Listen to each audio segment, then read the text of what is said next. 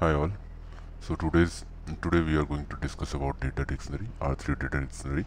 Till yesterday we discussed about different types of programs in SAP, work processes, its type, components, Open SQL, native SQL, okay, client table, client dependent table, client independent table. So now we are going to see in the system about all those client dependent table, independent tables, because those are all part of data dictionary. Okay, so let me rewind once about the client part. When I was discussing, I think I didn't give you much insight about this client. I just said that this is a number of records. It depicts a set of records in the what you call in the in the database. But actually, what happens? Let's say there is a organization, okay, and it has its branches in what do you call? It has its branches in different cities and different places. Okay, so it's in Delhi, it's in Bangalore, it has branch in Delhi. Okay, it has branch in Bangalore or Bengaluru, whatever you prefer to call it. Then in Hyderabad, then in Kolkata or Pune. Okay, Kolkata, then Mumbai. So let's take example of Flipkart or Walmart or any other big organization or having very lot of reach in these cities. Okay, so they are doing day in day out transactions daily. So when we say client, log on client, we see here, this is nothing but a business entity. Client depicts generally a business entity in SAP's term. Okay, and what happens, the records present in the table level for each client. So there will be only one database. Doesn't matter your irrespective of your server and irrespective of your how many presentation server you have or location you are, the database for all these transactions will be only one. So only single source of truth will be there, right? So that we already established in our R3 architecture discussion. So the thing is, how to recognize which transaction is happening at which client site. Okay, so this is business unit in Delhi, I have a business unit in Bangalore, I have a business unit in Hyderabad. So what will happen? So in Delhi, I will ask users to log in with the client 100. Okay, and then in Bangalore, I will ask them to log in with 200, and then I will ask them to log in with 300. So this is how the configuration will be done. When first time I will be deploying SAP in my organization, I will request the consultant to configure these clients, these business entities, these business units in my system, okay, based on location. Okay, so that's how I will identify the records in the database or the transaction which will get saved. As I told you in OpenSQL, we discussed the benefits of OpenSQL, right? Automatic client handling. That means whatever the client you are logged in with, it will save and create data or read data for that client only automatically from the database table. So that is the reason what will happen, that to all the users who are logged in Delhi with client 100, and they will whatever the transaction they will do entire day, it will save the data with the client 100 automatically in the database. So let's say purchase order, sales order, whatever gets created at my Delhi plant, so all will happen day in day out at that place only. Okay, or with that client only. Okay, similarly for Bangalore. So that's how we can identify or segregate the records. So a client is nothing but your business entity, you can say a unit. Okay, so let's come back to the data dictionary. We were discussing about tables, right? So data dictionary, the most famous transaction for data dictionary is, I think we have 800 client here, SE11. Remember this transaction by heart. Okay, from SE80 also you can go, but we are going to go via SE11. I will show you how to navigate via SE80 as well. Okay, so usually what we do in SE80 to travel to DDIC objects, data dictionary, ABAP dictionary shows. So this is ABAP development workbench, right? So here you have to choose what was the development objects. One sec, let me check what was it. Generally we can choose a package. The package we discussed about, and that package you select one package here, give your package and see what are all the table. So you see, in this package somebody has created some dictionary object. If there will be a report, so it will show report folder as well, and then it will show function module as well, function group as well, all the type of development objects it will show here. Okay, so somebody has created some database dictionary object. So like this, you can see, right click here and you can create new data dictionary, database table, view, table type, whatever you see in SE11 transaction on the screen. You see database table, view, data type, type group, domain, search help, log object, everything you can create here also under any package, under dictionary object. So you have to give here package, and then right click on the package and you can try creating what kind of object you want to create. You see, function group you want to create, dictionary object you want to create, like that. If there is nothing existing in this package, let's say you create a new package, let's say you want to create a package itself. I give a package name. Let's say I will create my own package and I will do everything in that. So I will create a gbest package pkg kg. Okay, gbest package. Let's see if I can create, if I'm allowed to create in this system. I will say enter. It says package does not exist. So there has to be a separate transaction also for creating package, which I am not sure. So if you are not sure where to create and all, SE80 is your final destiny, you can say. Okay, from there you can navigate to any of the development objects. So it is developer workbench. Okay, it's ABAP development workbench. So from here you can have all the tools possible for all the kind of development. So if you don't, so I want to create, yes, and to create a package. So let's say I will give test package for ABAP training. Okay, so it's a development package. So you see here there are many different types of main package, structure package, development package. If you do some R&D about the package development, you'll get to know. So generally there are two types of development. I will just brief you. One is custom development and one is package development. I think these are the two types of development, and all those Java and all those things where you develop everything in scratch and every entire platform you design yourself. So those comes under custom development, and in SAP whatever the development we do comes under package development, and all moves via something called packages. Okay, so there is something called main package, development package, structure package. So this is completely different terminology, which I'm a little bit aware of, not that much, but I can dig deep in that or Google or whatever. Okay, so or you can do that as well. So I will create one package. Okay, and it will again ask you for a workbench request. Why? As I told you, we need a courier number, right? You remember AWB number that Blue Dart gives us, right? So Blue Dart is a courier. That package we are creating, that is a courier, but we have to export this courier to other systems as well, so that after development comes quality, then comes production. So those systems will also know that this package exists in the system, and next time whatever the object coming in under this package, they will accept it. Otherwise, if this package does not exist in those systems, it will dump. It will give you error while transporting, for sure. Okay, so somebody has created this. I don't want that. I want to create my own transport request. Okay, test tr for ABAP. Okay, let's save it.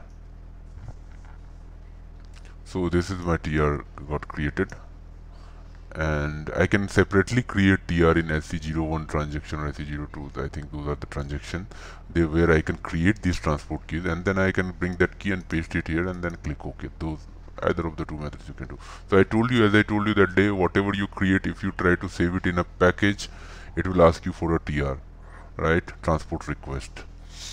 If you do local object, it won't ask you, and you cannot export it anywhere. So now we have package. Inside that package, I can create a database table or dictionary object or functions group, programs, whatever I want I can create here.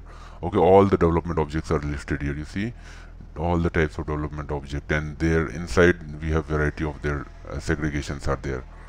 Okay, so this is top-down approach actually. So first we are creating package, then we are creating database table, then we will create inside that we will create fields, and inside that we will create data elements, then we create domains. So that is top-down element approach. So what I will do, I will let it be, and I will close this. From here you saw how to create. So once you will go there, so I will come to this SE11. From here we will create. Okay, it's the same. Once you will go to create a screen, it will open you the same type of, once you click the create button here, it will open the similar kind of screen as it would have opened in SE80. Okay, so we are in the SE11 transaction code now. You see here, you can see always see the details here. Guys, remember sometimes it gets minimized and people get confused where is that data. Okay, so this is here. Just click on this arrow. Okay, just expand it. Now you see here SE11 is the transaction code. So these are all the variety of database objects that you can see, data dictionary objects that we are seeing here. So what is data dictionary object actually? It is a utility for defining the data object. That means like within the R3 system, like data dictionary will exist only within the R3 system. That means on your front end you can say, or your presentation application layer, it will exist. Okay, but in the back end actual database table will be there. Okay, in the database where the corresponding to the tables that we create or the objects we create here, actual objects gets created in the database itself. Okay, to hold the actual data, and this is just like a wrapper around that database object. Whatever we have in database table, it is a wrapper around that. Okay, so let's first understand two things. Types of data, because we are talking about storing the data here in terms of table especially. So storing the data, so we are going to talk about types of data. Okay, there are two types of data actually. One is so generally we hold the what kind of data here? Application data. We will talk about something called application data. There are different types of data we will talk about. Application data, let me first note those down. Okay, edit text. Application data, it has two categories. One is master and one is transaction. Master data and transactional data. Then we have something called customizing data. Customizing data. Okay, so this is done for like customizing the SAP system to your need. Like let's say I have to configure countries, which all country my business is there. So I have to configure all those countries in my SAP system, in my R3 system. I have to define that. So those all data are saved in, and those all data are called customizing data. The data which is needed to customize SAP system to your local need, to meet the client's requirement. Okay, to meet the customer's requirement, the customer who has purchased SAP, to meet there. So those kind of data is known as customizing data. Okay, so that's what I wanted to explain.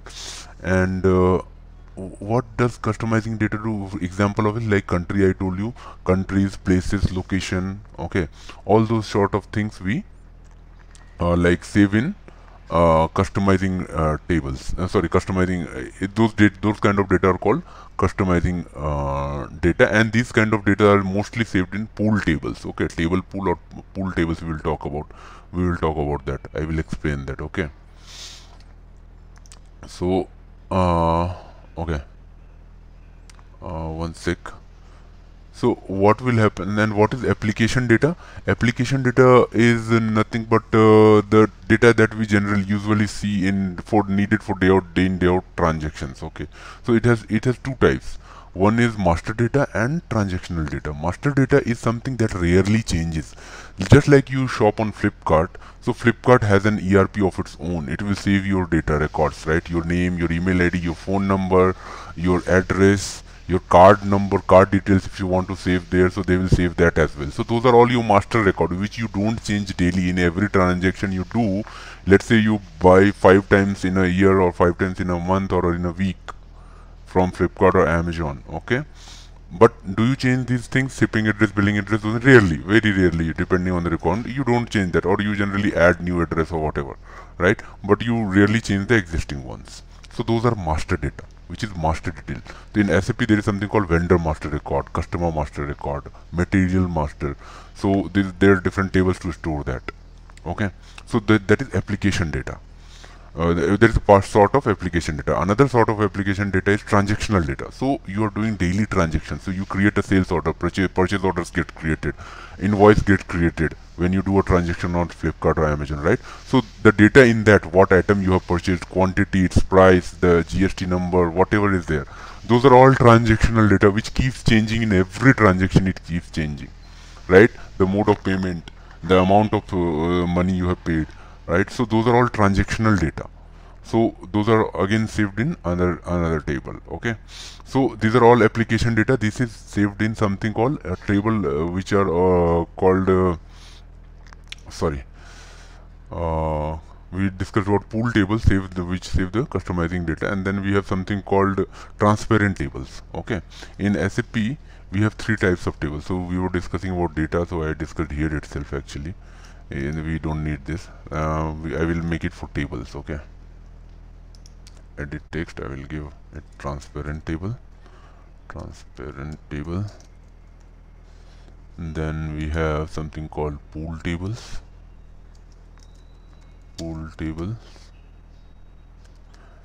And I will tell you what is table pool. There is a difference between pool table and table pool. Okay, so just mind that difference. Okay, table pool. And then we have something called number three types of data dictionary tables we have in SAP. Third one is cluster tables and table cluster.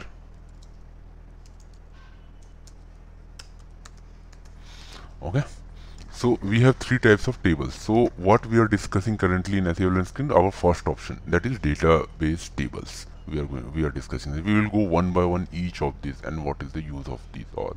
Okay, and these buttons, you know, as usual, this is syntax check if any error is there or not. If in your, while you give the name of the table and try to activate it. So activate, what it will do in this case, I will again explain what save and activate will do. Then where use list of this particular. This I'm not sure what it does in environment analysis. You can check. This is for online manual. This is for deleting. This is creating replica of the table, copying the table with other name, or any dictionary object, whatever the radio button you have selected here and given the name, it will copy that one or delete that one. That application will be applicable to where the radio button is.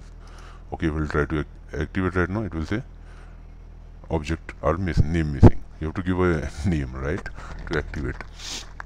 So database tables we are discussing currently. We discussed about two types of already, and the third type is clustered, actually cluster tables or table cluster.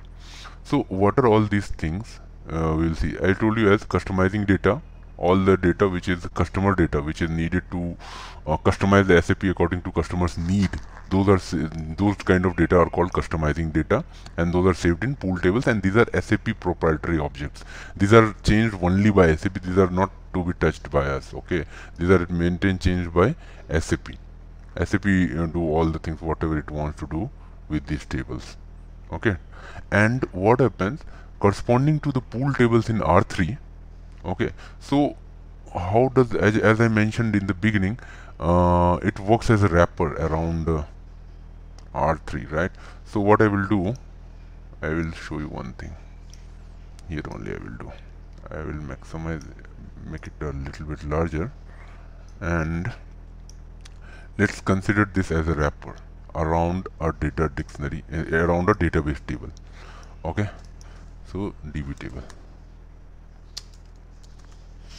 Okay, so I have a DB table. DB table won't exist till we have not created in SE11. Okay, in SE11 when we will create any table, and as I last time I told, whatever we create starts with Y or Z, so we generally use Z. So I will give G employee table, let's say G employee. Okay, and I will try to create it. I will try to create a table here. G employee already exists. Okay, somebody has already created it. So GEMP underscore best, let's say I will create. Yep, it is creating. Okay, so from here if you'll go other objects, I guess. Okay, let me do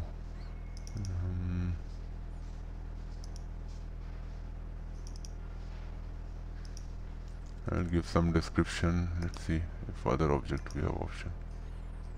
Development object, enhancement option. I think there has to be an option here to assign it as a pool table, custom table. So whenever you will create any table here, by default it will show you as a transparent table. Okay, so by default you see here it says transparent table. Or let's come out, I won't save it. I will go through all these options. What are these things? Okay, So let's check the existing table something. Okay, and you will see it will say always a transparent table here. Okay, so whatever table we create generally in database, those will be transparent table. So transparent table holds application data. So what happens when we create it? So let's say I created this table, okay, and here the field in the field column. So first of all, whenever you will create, it will ask you these details: delivery, class, data, project, etc. Then it will ask you all the fields you have to give. Then you have to maintain some technical settings. And if you want to make it like manually maintainable, so you have to create something called TMG, table maintenance generator, as well. You see here, that also you need to do. But we are not going to there right now. We will go there later. So what happens when we save it?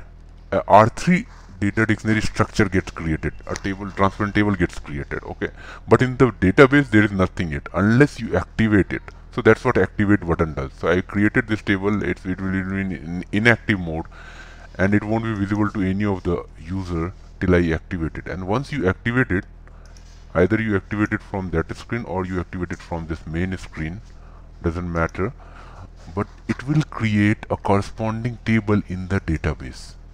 Okay, so this G employee you see is a wrapper around a database table with the same name. Okay, so transparent table always has one-to-one relationship with a table in the database, always and always.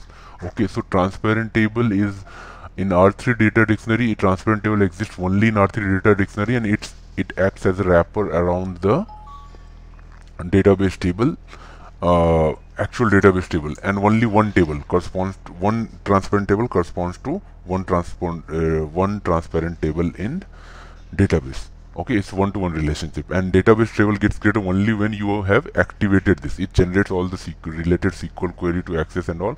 So whatever the modification you will do in this transparent table, it will get impacted in the this DB table as well. If you, let's say, removed some field, if you added new fields, all those will get added and removed in this database table automatically in the backend. Okay, in the database level.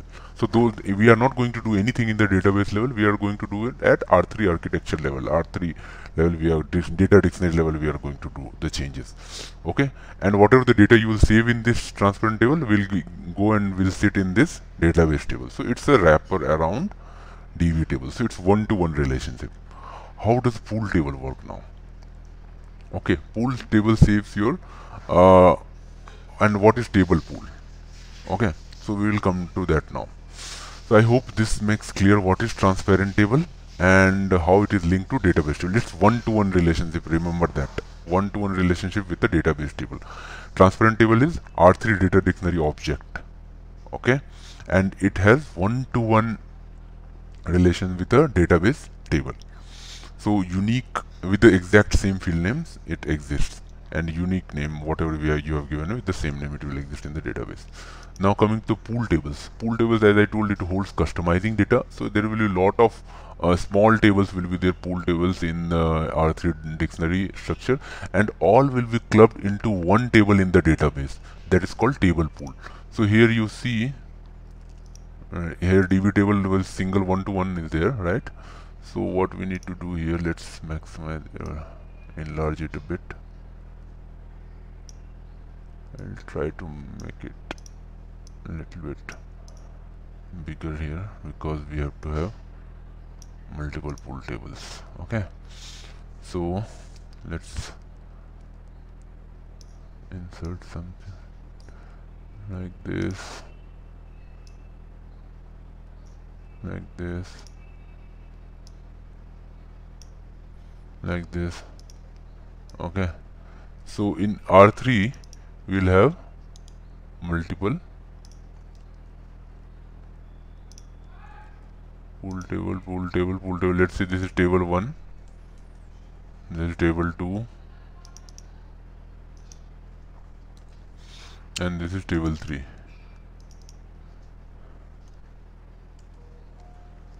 So, and all these three will be clubbed together and will be stored in one table called table pool. So table pool will be nothing but, okay, I will edit text here, table pool, and this will be the combination of all these three data in these three tables. So these will be three small tables, let's say, not only three, it can be n number of tables. There will be n number of tables, small tables. Remember this, because we'll come to cluster table where there will be less number of tables clubbed together into one table cluster. Okay, so cluster tables are the tables in the R3 dictionary, data dictionary, which are clubbed together and stored in something called table cluster in the database. Okay, one table cluster. So it will be have same architecture, but here less number of large tables will be there. Those tables will hold large amount of data, and here it's opposite, a little bit opposite. Similar structure, but more number of tables with less number of data.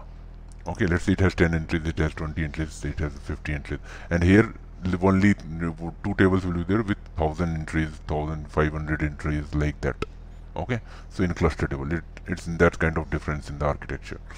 Okay, so similarly I will just Control C, and what I will do, I will delete this and I will Control Z.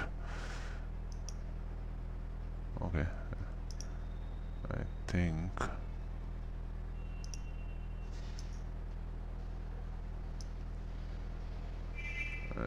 I can copy.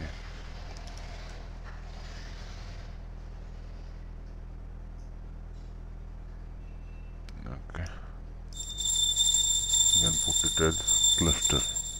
What's the difference we will see in cluster table and pool tables? Cluster, cluster, and cluster. Okay, so I hope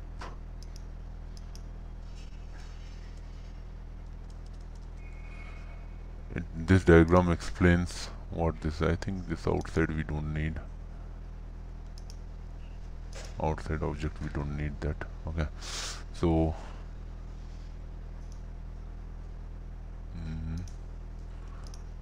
so this we can linking this way. This way you can do the linking. So here in pool tables it holds customizing data, and it has large number of small tables, and here we have small number of large tables. Okay, collected to one table cluster. So table cluster and table pool, okay, this all exist in actually in database, and in R3 what you will see the pool tables. Okay, so let's Google a bit here. I'm also little bit tight on memory on this one, what actually this holds. So let's see, pool versus cluster table in SAP. So basically day in day out you will be using only transparent tables, which is the main. So pool and cluster will basically used to store application. The main difference in pool and cluster table, a table pool corresponds to a table in the database. This is really confusing because as far as I know we have transparent table to hold the application data. This might be wrong. I am very much sure that pool table holds customizing data. Examples of pool cluster, difference between pool cluster, let's say. So what it says, or images.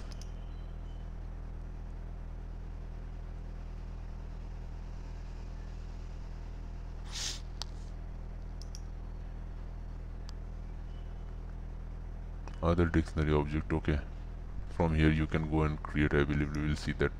So what is pooled and cluster table, you say? Somebody has explained it here. Some kind of link is given, let it be. In SAP we can see. So here you see examples of cluster table, BSEC, BSC. These are very large tables. This contains your documents actually. BSEC table and BESC tables. These are lot of documents actually, document related data. Okay, should be accessed via primary key.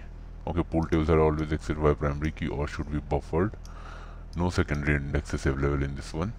We will come to that, what is the indexes. Okay, indexing we will see. And here also this, and should be accessed via primary key, very fast retrieval, otherwise very slow. Okay, cluster table I am little bit not sure. So here also many to one, as I told you, one-to-one in transparent table, then pooled and cluster are main-to-one relationship with the database. And these are all example of pool tables. You can see m underscore mtv blah blah blah, and these are all example of cluster tables. Okay, so corresponding to 3 4 cluster table, there will be one table cluster in the database. Okay, so that is the those are the differences. Once you will dig in a bit, you will get to know many things about the differences between these two. So generally, day in day out, we use several logical tables in ABAP04 dictionary. Pool tables are logical tables that must be assigned to a table pool when they are defined. Cluster table are logical tables that must be assigned to table cluster when they are defined.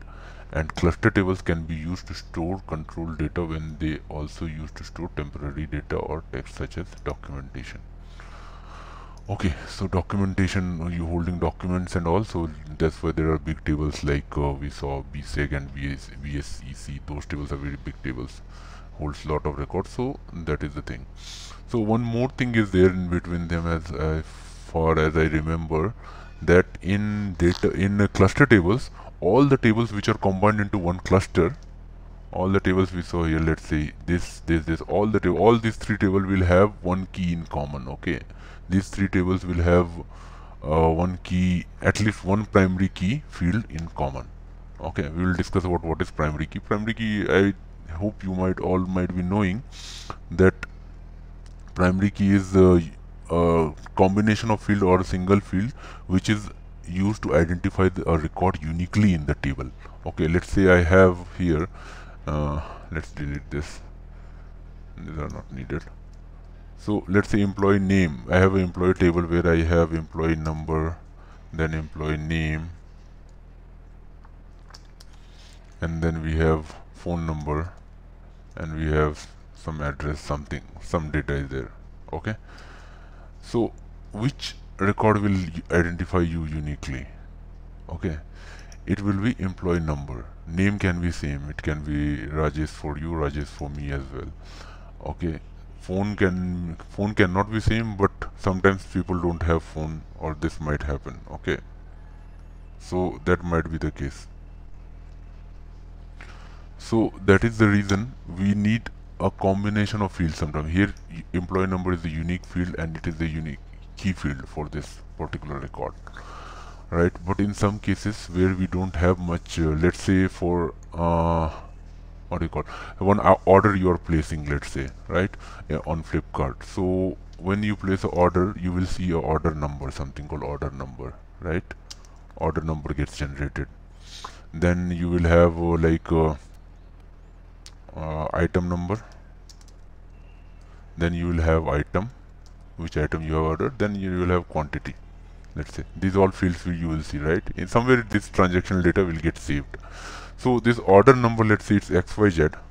So you have ordered let's say a video game or something, or a new movie CD or something you have ordered. So let's say A1 you have ordered item, then you have ordered item A1, then you have ordered item B1 as well. Okay, and this is 2 quantity, this is 5 quantity you have ordered, 4 quantity you have ordered. So it was done in the same transaction, so same order number it will carry, right? And then what will happen? Item number will change here. In the serial number you will see order number 1, order number 2 will be there, like that. So here, how to identify a record uniquely, right? So the combination of this order number and item number, you see, this is a unique combination, XYZ and 1, XYZ and 2. So XYZ and 1, this combination doesn't exist in this table anymore, right? So if you go to another order number itself will change then. But for same order number, if we have multiple items there, so how to identify along with the item number? So this combination is primary key for that table. Okay, the combination of the fields which uniquely identify the records in that table is called the field, or the combination of the field. As in employee case, we saw employee number was enough.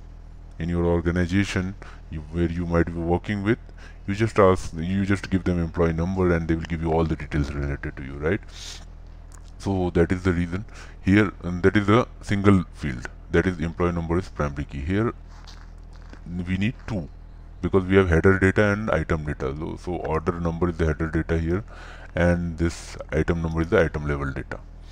So to fetch item level data, we need two key: order number we need, and which particular item you want the detail for. So we need two things. So these two are uniquely identifying the record in the table. So hence order number and item number is the primary key for this. Okay. So the thing is, in case of cluster tables, what happens that primary key, at least one of the primary key of all the tables matches in the database as well. It exists in database also. Let's say there is a field 1, field 2, field 3. Here it will be field 1 will be there, field 4, field 5 will be there. Here field 1 will be there, field 7, field 8 will be there, and all field 1 will be here as well in this table as well. Okay. So the name should match. Okay. The table must have at least one primary key field in common, and the tables are usually all read at the same time. This is somewhere I read on the internet. Okay, so just ignore it, or not. If you can remember, then it's fine. So let's not dig into this because we are not going to use it much. Pooled and just you wanted to know because this is an interview question. They will ask what are all the types of object and give some example of pool table, cluster table, and what is the difference between pool and cluster. I hope the difference is a bit clear. Here we don't have that constraint of having primary key common. It can have field F1, 2, 3. It can have F5, 4, 6. It can have any n number of fields, and those can be here. Those fields can be here or may not be here as well. Okay, with the same name. Name might not be same. It might have a stored in a different way with different name. Okay. So that is the difference. One difference. Another difference that it holds n number of tables, small tables, many small tables. Okay, it holds many, very less number of large tables. So that is one of the difference. Okay, it holds customizing data, the data which is customized for the particular client, and which to meet SAP, like to meet the need of the customer. Okay. And in cluster table, what kind of data? I think mainly documentation related data. We say BSEG, and those tables are there where documents get saved. Okay, so now let's go back to our dictionary part. So we saw utilities. There was something called other dictionary object. If you click on that, see table pool and cluster pool. It's showing you option to create. So pool table or cluster table. So you can create pool table, cluster table, and you can assign it here. So we are not going to create that. You in your career, I don't think you will need this ever, but you should know from interview perspective. Okay, so let's see here. Let's get back to our topic on table creation. Okay, so I will walk you through one by one. So then we have something called view. So view, there are different types of view: projection view, then what you call database view. Let's Google types of views in SAP. Types of views in SAP data dictionary. Data dictionary. Okay.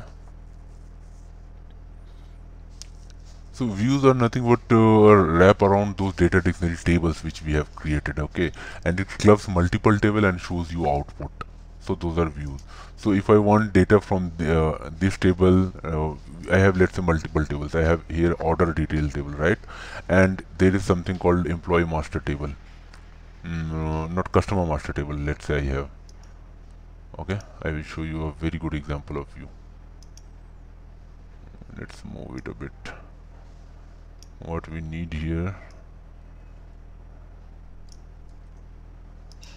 actually for us it is like this, but for them, for Flipkart, let's say, there will be customer number as well, right?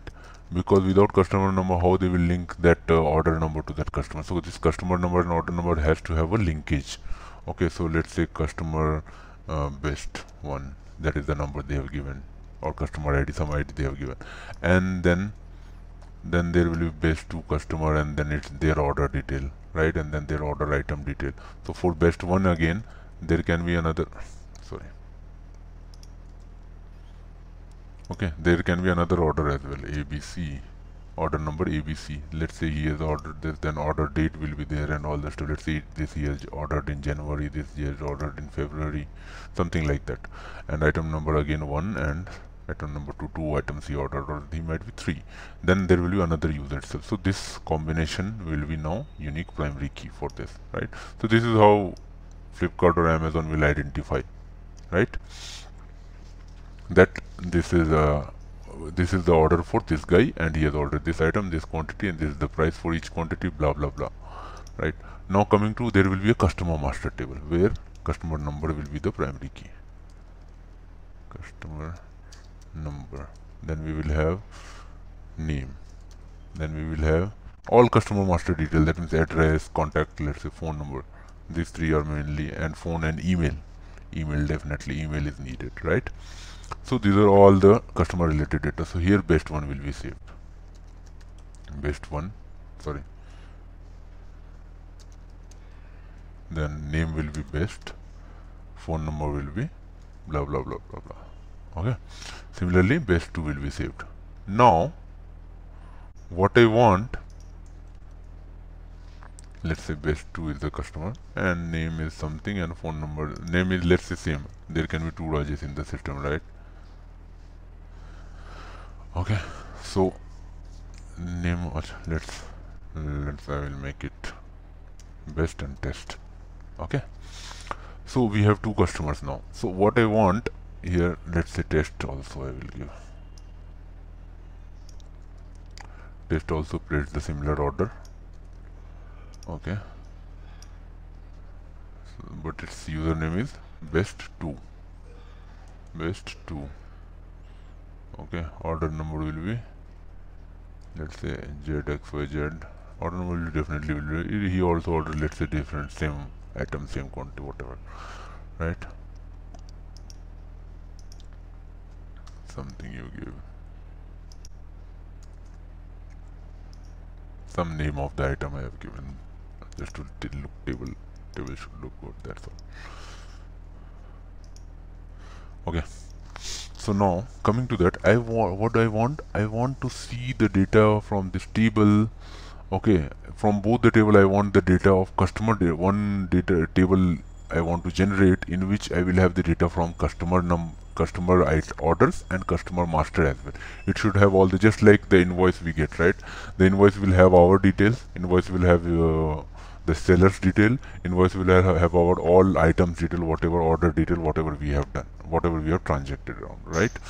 So what will happen? Do you think that we are going to create another database table which will hold all this data? That is very wrong. That is a data redundancy, right? It's not what SAP is about. SAP is all about reducing that load on the database, reducing that redundancy of the data. Okay, so they have come up with a concept of something called views. So in view, what we can do, we can say projection of table. Okay, how to depict the data from the table. Table is holding, our transparent tables are holding the data, all the application data it is holding in it, and how we want to display it, how we want to view it, actually, that's view. Okay, so based on that, how we are going to project that, we have several types of view. Something called, there are mainly 4 types of view. One is database view, one is projection view, one is maintenance view, and one is help views. So just to brief you, database view, as I told you, like from these 2 we want one table. So what I will do, I will create a view in which I will fetch data from this order detail table and customer master table. I will give, and we will join, you have to join the table on some fields, common fields which you have. So here common field is customer number. I will pick best one from here, and its detail will get picked automatically, and then I will pick best from wherever the best one is here, and then it will automatically match that, and it will give me the data.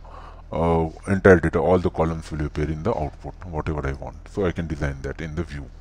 Okay, then we have something called projection views. Projection view, we hide and like show some fields. Let's say in a table I don't want to see all the fields. Let's say there is a table called Mara table which has almost 300 fields as far as I know. Okay, but customer doesn't want that, so we will create a view called projection view, where we will limit the number of fields, we will hide many fields, and they will just see. So this is how we want to see the data, right? You see 265 fields it has here, right? And you can extend this, you can enhance this, So there can be multiple fields also, more fields as well. So that is projection view. Then maintenance view, like to maintain the data that I talked about, table maintenance generator and all, where we will user will be able to enter the data and save it directly in the database. So we can have maintenance view as well. That also we will see later. Then we have help views. I think it is for F4 helps and all. So those views we will go in detail. Okay. So let's understand each object on this first. What do we have here, right? Then we will go one by one creation of these things. Then we have something called data type. Data type here actually is all about, let's say I will give you one, I will show you what all things will pop up. Let's say I will give something, I will try to create. You see, it is asking for three things: data element, structure and table type. What are all these things? Data element we will see later, structure, table type. So structure is a skeleton. Okay, just now we saw a table, Mara table, let's say, right? You see, this is structure. This is like it holds n number of fields here, right? And if you see, let me double click on this one, eMara. I'll show you what is structure. Hey, eMara is a structure. What they have done while creating table, I needed, let's say here, let's go to our example. Okay, so let's say in this table itself, what Flipkart planned that no, I am not going to have this customer number table and this in the, we are not going to club these two to create a view. All details I want to save in this table itself. So this name and phone number field you have to include here, right? So here you have to give name, here you have to give phone number, and wherever the customer is best one, you have to give this. So this will do data redundancy obviously, but let's say clients want that, so what we can do? Client always comes with weird requirements, okay, you never know.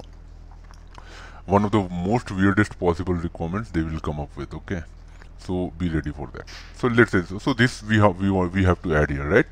So instead of doing that, instead of adding the field in this structure, what I will do, I will include this structure, the table structure. Structure exists only in R3 dictionary. It doesn't have anything corresponding to it in the database, okay, because it doesn't hold any data. So it's just a structure, it's just a skeleton.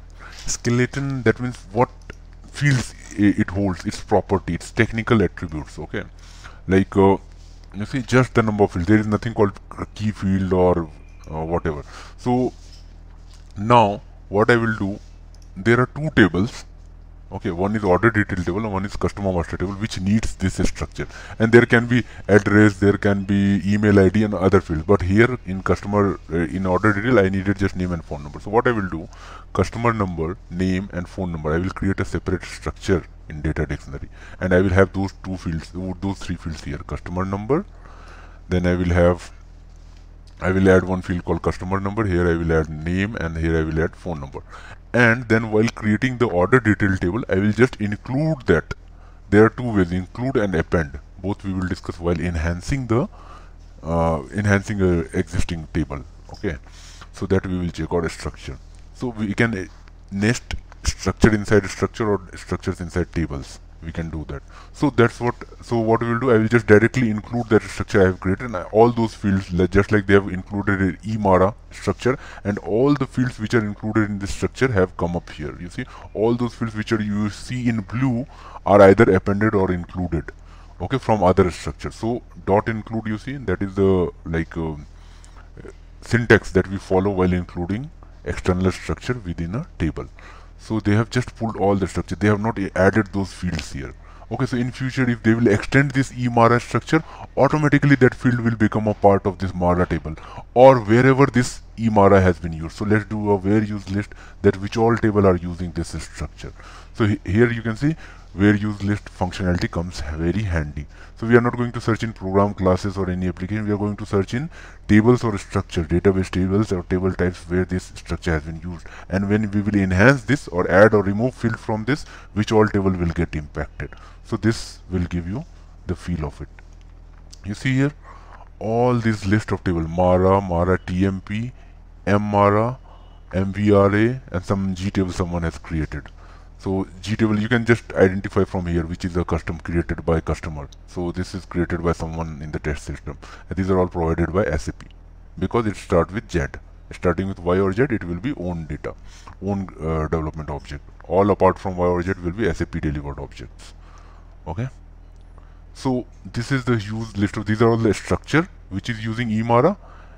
As I told you, there is something called nested structure or deep structure. You can call it structure within structure. Okay, and these are all the database tables which are making use of this eMARA. So these many things will get impacted when you will make a change to eMARA. Similarly, we can create our own custom structure and we can assign it, reuse it in the table. So creating a structure is all about reusability. Okay, this is all about completely about reusability. You don't have to add the n number of fields again and again to same set of two different tables. You can reuse those. So now if I will have a table which will have employee customer number, name and phone number, let's say not only order detail table, there can be some kind of notice I want to send to customer, some kind of EMI option he has availed but he is not paying. So there also I will need customer name, number and phone number to be printed, right? In that table also I can reuse this structure directly. So that is the benefit of creating structure. Then we saw something called table type and data element. So data element we are going to create. Data element is, I will show you what is data element here itself. If you'll go, every field has associated data element with it, you see here. And sometimes if data element will not be there, then you definitely will see something called data type field will be filled. This may be blank, this is not mandatory to give here, but what is data element? Actually it holds your semantic characteristics of that particular field, like how long it will be, okay, and what will be the label for that field. You can maintain labels, you see, based on the length it will show you labels, created by, how it will appear in the output, what name it will pick. That field you have given ERNAM, that is the technical name, but in the output if user will see ERNAM, he or she will never understand what is RNAM. They will understand this created or created by, this kind of text, right? So those are maintained in data element level. Okay, and there are more things like search help we can assign. Suppose that you are trying to book a flight, right? So you pick airport name, so drop down appears to pick a airport name. So that is search help, right? So that we can assign in the data element level. Okay, then we can make it let's say we can log the changes here. Any changes happens to the data element, you can log it. So you can do that in this, you can capture those kind of things. Then we have something called domain. So domain is the last building block of any data dictionary object. Okay, so domain is the final destination, you can say. You cannot go below domain. Below domain all are standard. So domain till domain is something that you can create. So you see, domain is, there is something called domain. It's a dictionary object which holds all the technical attribute, characteristic, right? Will it allow uppercase or lowercase or not? Will it allow sign, that is minus or minus sign, plus sign, those things or not? So these are those check boxes. Then what will be its length? Which type of things it will hold? It will hold character strings. Okay, so that means it can be alphanumeric. Character means alphanumeric in SAP, not only ABCD, it means alphanumeric. Then how much can be its length? It can be of 12, length 12. Then value range, you see here I can give the value range. As I told, in data element level we can assign search help, right? Instead of search help we have assigned, if we have assigned domain, and if domain has a value table associated with it, from that table you can assign any transparent table here. Okay, and it will pick value from that table automatically. Or you can assign a range. Let's say you want to give a range on the screen for age, and you don't want the user to be more than 70 years of age. So you can put a lower limit of, let's say 18. He must be adult up to age of 17. So you can put a lower limit 18 and upper limit at 70 here, and that's done. Whenever user try to enter any value apart from this, it will throw error automatically. That will be handled by SAP. Or if you want to select from fixed set of values, so you can maintain it here. Let's say you are giving a drop down for some cities. Okay, so capital cities of all the states in India, let's say. So you can maintain those here, and it will appear automatically as a value help there. Okay, so these are all domain level. You can fix the value range as well. And in a data element level, you have to do it via search help. You can give a search help as well. So what is the difference between domain and data element? In data element, we are going to maintain the level or its main characteristics. Those we are going to see once we will create that. Okay, we will create that. So I'm just briefing you about all the options on the screen. Now type group. Type group is something that we create for, like, once we will start creating reports and all, we will see this type group as well. Okay, let's put it on hold for now. Domain, we already discussed that. Search help, we already discussed a little bit about inside data element, that we assign it there, and we assign it at table level as well. Search help, you will see there is a tab called entry search help, something like that. You see here, entry help check. You can assign check table here, or search help. I think check table for check, yeah, search help. You see here, search help they have assigned. So these are all search help, which will which in itself is a dictionary object, and there we have lot of values. And search help exit we can assign here for enhancement. Any kind of enhancement you want to do in the standard one, you can assign there. Those all we will cover, I hope. Let's say lock object, again this is that enqueue and dequeue that we discussed about. To update in table, before that we put a lock on it, so lock objects we create here. Okay, so these are all the options here. So coming to the, so there are two things, top down and bottom up approach. Once you can go here and let's say you try to create, let's say gmar, and I will say create. Gmar already exists. Okay, what we gave at the time, gmp underscore best something, right? ZEMP underscore best, and just click on create. Now give employee data, and now coming to delivery class. Okay, so what does delivery class mean? Delivery class means, I believe, that what kind of data it will hold. Yes, so if it's a application table you will choose, so it will hold all application type data. If you choose customizing table, maintained only by customer, it will hold customizing data which can be directly maintained, right? And similarly all other type of things are there, which we generally don't use. We either use A or C, most likely these two we use. Okay, so we are going to go for application table. We will hold some master data or transactional data, and then this option, data browse table view maintenance, so it restricts the maintenance of data in the table, right? So sometimes you will see there will be, we will see something called table maintenance generator. Once we generate that, it will give a maintenance view to the user to maintain the data directly into table. Okay, so that access, this is the place where we assign it. Oh, and then if you want those values to be moved from the development to quality to production throughout all these three systems, so you have to lock it into transport request again. And if you don't want that, then directly it can be maintained production itself without maintaining it in development quality. That option is also there, so we will do that once we will start with TMG, table maintenance generator. Okay, so now we have to define fields here. So now comes the concept of client that I discussed in the beginning, right? So log on client we discussed, client dependent table we saw, and client independent. As I mentioned earlier, any table which has a field in the beginning, okay, of type CLNT, remember this CLNT, and this field in short is called mandate. Okay, why it's not working? CLNT is not active. I will save it as local object, or I will give my G-based package I created, pkg. Okay, test tier, same tier I will move. Should be client specific, application table should be, you see it's throwing you error, not available CLNT. Okay, let's cancel this, NDT. Okay, yes, so you see, oh, this is the standard data type, just like char or numeric or integer.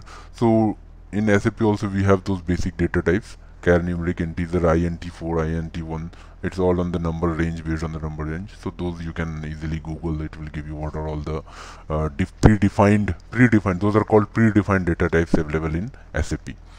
Okay, so you can, string is also predefined data type that has no limit. It holds all the string characters and it has no limit. Okay, so basically most of the time you will see char 255 is the maximum limit is used in SAP. So any table which has a first field as data type as CLNT, and field name generally will be MANDT, and MANDT will be the data element name, and data type will be CLNT. So such table are client dependent table.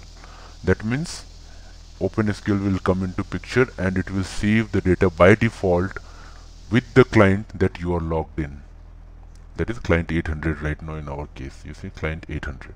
So whatever entry I will create, by default it will have 800 as the first column entry, as 800 value in it.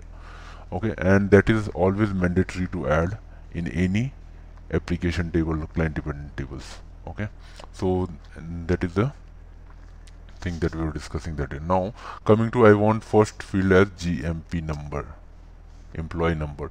So you can give anything, ABC, not starting with G, that is not needed. I can give EMP number also, that is fine, completely fine. I just follow the habit of starting with Y or Z in SAP because it will help you everywhere. All the SAP objects you are going to develop, you are going to use Z or Y in the beginning, and this will be a key field. And what is this initial? If you see initial values, so what will happen that if you check this, it will save the, it will not leave it blank, it will save the initial value in the table. If nothing comes up, it will save initial value. For a numeric field type it is 0, for character field type it is space. So that kind of values it will fill. So initial value, generally to make sure that not like garbage value gets filled there, we put this checkbox checked, and this key wherever I am checking, those, because that combination becomes the primary key for that table. Now employee name can never be a primary key, right? So EMP name I will put, and it cannot be a key. And now you see I have to assign a data element. Now I can give a data element name GMP number, and I can create from here. So that's top down approach. While creating the table, I am going down and creating data element, and then I am creating a domain from there. So that will be top down. Or another way is I will create first a domain, then I will assign that domain to data element, and then that data element I will use it here directly. So both way I can do. So let's do this top down first, and for another one I will do bottom up. Okay, so okay, somebody has already created it. That is nice. Just hold on for a minute.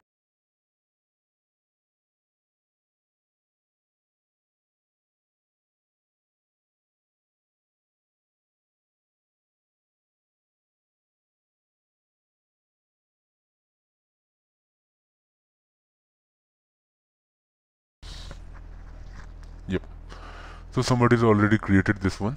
So we will create this in the later class then. So it is bottom up now. So somebody has created already a domain of numeric 10 character, and I see if they have assigned the value range. No. So what I can do, I can assign a value range that 0 to 9999.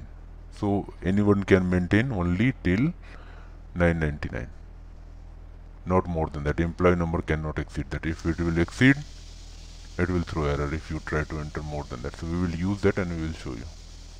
So I have activated it, was showing a warning because it might have used more than one place. So one domain you can assign to multiple data elements. So now I will show you a little bit difference about domain and data element. As you know, domain is all about reusability. Okay, and data element, as it has label associated with it. Suppose that you have a airport, you go to GoAbibo or any other platform, right? So there you try to book flight. So you put from airport and then you put to airport, right? And both have same list of airports, right? So value is coming from same source. So both can have same airport, air from and air to. This is air to, right? But both have same set of elements. So this description air from and air to will be coming from data element level. So I can create two data elements, okay, with the name Z air from, and in the label I will maintain air from. Okay, so this is the best example to understand data element and domain. So domain, how we are reusing domain in multiple data elements wherever I need. So in the domain I created only one domain, okay, of which has a value range of all the airports in India. Okay, airports. I created a G airport domain, Z airport. It has list of all the airports in India. Now I will associate this, assign this domain to both the data elements. Okay, so what will happen? Z air from and Z air to. Okay, Z air to. Both will pick value from same domain, but its level that we saw in the data element, right? In the field level you maintain. Here it will say air from, and in the other one it will say air to. So that's in the data element is like a front end characteristic, and domain is like a back end characteristic of that particular attribute. Okay, on the screen whatever you see. So that's why what will happen, you will see the same list of airport at both the places. So you reused that domain at two places, right? So similarly you can create several domains for several purposes. Like age group, you create a domain. You create a domain of list of all the states in India, and you can assign that domain to all the elements. Sometimes they want to see state as a text in the output, so you will create a data element with the state in the description field level. Sometimes they want province, not state, they want province, right? So you can put the text, you create another data element and put the field level as province, and then assign same domain there as well. So in the output it will appear as province, but the list will remain same. So that's how you reuse the domain. Domain is the technical characteristic in the backend, okay? And data element is mostly, it's a front end thing which appears to the user. That's how you reuse the domain and data element. Reuse the domain in data elements. Okay, and then once you have data element and domain ready, you just apply that data element here, employee number, and then I will give ZEMP name, let's say name. Okay, that is also there, somebody already has created it, great. So our job is easy. So in the next video we will see creating these things and then assigning it. I will add a few more fields, let's say phone number and email, and I will create a custom element and domain for that, and we will assign it there. So let it be for now till here. Okay, let's save it. I believe I will try to activate. I'm not sure if it will activate. It will ask me to maintain technical settings. Let's go to technical setting once. So what this technical setting depicts, data class. Data class means what actual memory space, which type of memory space will it hold. So which type of, if it's a application master data. So application data, there are two types of application data you can see here, right? Application 001, 002, 01 and 2, right? So in the middle one you see something called transactional data. So if it holds, this table is going to hold transactional data, it will have huge number of data. So if you are using application 1, it will automatically, in the database level, it will assign a huge chunk of memory, and next time if that memory filled with data, it will assign another chunk based on the same size, whatever you are selecting here. So you have to select the kind of data is going to save, and based on that it is going to show you the size category. Okay, so you see, and if I will check here something else, let's say master data, which is generally less number of master data will be there in the system, so size category might change here. Okay, size category value might change here. You have to pick lesser amount of size. So whenever you are selecting, so don't hesitate in assigning more number of data, because what will happen that once it will overflow and database will assign on its own some other memory location, then the reading data from this table will become very like huge performance issue might come. Then we have some concept called buffering. DB specific property, you see, we are not going to define this. Row column based storage, these are all HANA related property, we are not going to discuss this. Okay, so we have something called buffering not allowed, buffering allowed, buffering switched off, and single record type of buffering. So if buffering not allowed, that means it will never be buffered. As we discussed earlier, whenever some data is getting pulled from database, it gets stored for some time in get buffered in application server. So it helps in improving the performance, but it comes at a cost of memory. So when you assign it at application server, some data gets stored, it needs memory, right? So your application server becomes heavily loaded. So you don't want to do that always. In a specific table you are going to do that, but not always. So generally you keep it not allowed. And then if it is allowed, then you have to choose buffering activated. Then you have to assign which type of buffering you want: single record buffering, generic buffering, or fully buffered. Fully buffered means entire table will be buffered on the application server. Entire table, this table will always reside on your application layer, okay, and the replica from the database, okay, and it will always keep getting refreshed from time to time, and you can pull data. It will help in performance, but it will it will cause huge load on your application server. So that's why we don't do fully buffered. Single record buffer means which particular record you have picked, that will be buffered and nothing else, and only that will get keep refreshing. And then generic buffering means a specific field from that records, let's say. Okay, so like number of key fields, how many fields you see. Generic buffer area buffered is associated with number of key fields. Okay, so how many fields you want to buffer, and that you have to assign it here. So these are all interview questions. Okay, make sure you go through this in detail, because I think I have covered the basic of this, and I'm not going to come to this tab again. This is enough for like buffering not allowed. It will kill the buffering. No buffering will happen ever on this table. Then buffering allowed but switched off, you can turn it on later. Then buffering activated. So if you are activating the buffering, make sure you select single record buffering or generic buffering. Don't do fully buffer. It will cause huge performance issues. Then we have log data changes.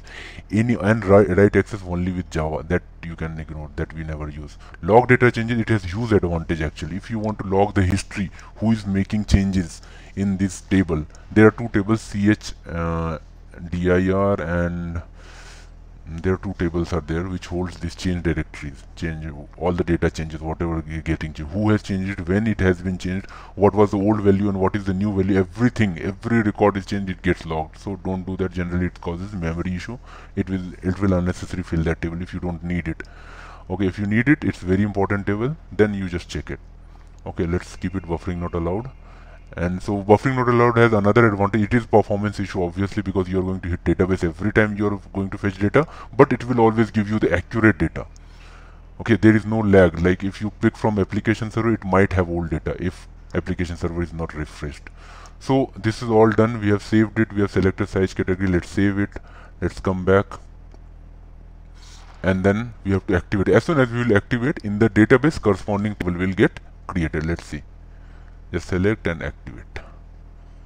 It says warning messages. Let's see if anything with warning message. Enhancement category. What is enhancement category? That is one last topic in this table creation thing that I would like to walk you through. Extras, enhancement category. Yeah, you see, enhancement category in the extras. So what is this about? You see, cannot be enhanced, can be enhanced, not specified. So cannot be enhanced, that means in production system, live system, if customer can enhance this table or not. So generally we keep it as cannot be enhanced. Okay, and just copy it, then activate it. So with this we come to an end of how to create a basic transparent table. There are a lot of other features like TMG, table maintenance generator, to create maintenance view and all, assigning auth groups, those things. Auth group I don't think we will see, but I will check if I can do that. Okay, and then you can maintain entries in this table if you want. Okay, from here there should be a table content. I believe table content, display, create entries, right? Create entries option is there. I think why it's not showing up yet. So using this you can display the content. It will show you all the fields as selection criteria, and if you will execute, it will give you the entries. Currently there are no entries, so we have to maintain entries in this. Let's see if we can maintain entries. There has to be that option. Why that option is getting grayed out, that I'm not able to understand. Let me go back from here if we can do.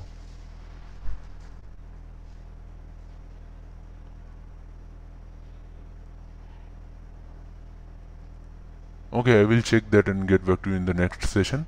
So let's stop for now. It's been over an hour.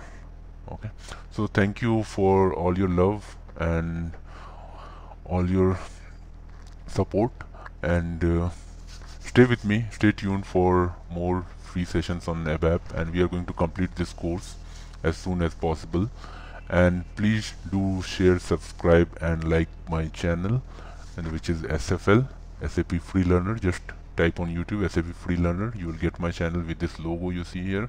With this logo it will be there. I'm not able to able to open here YouTube.